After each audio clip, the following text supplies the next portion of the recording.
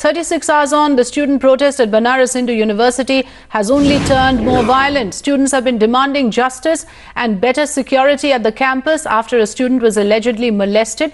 But while the police resorted to lathi charge, the Vice-Chancellor decided to look the other way. Now, Congress Vice President Rahul Gandhi has taken on the Yogi government, saying, is this the Beti Bachao, Beti Padhao Andolan proposed by the Modi government?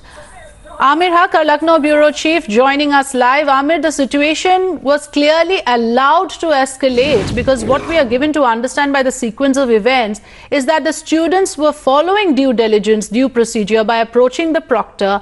Their grievances were not paid any heed to, and later there was a lathi charge. And look at what has happened now. There are severe clashes. What is the ground situation at the moment?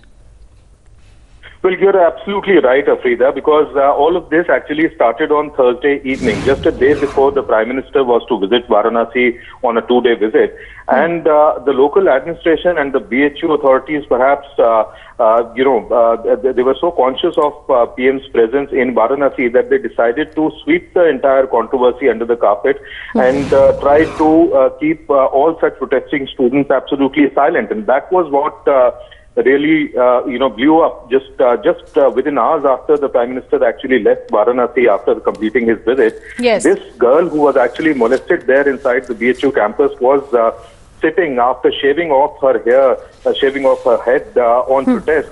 And that protest continued till 2 days, and it was on late Saturday night that the police tried to use force to dispel, to kind of quell these protests. And that was what agitated these students, because they were demanding security on the campus for girls, and there was nothing wrong with that.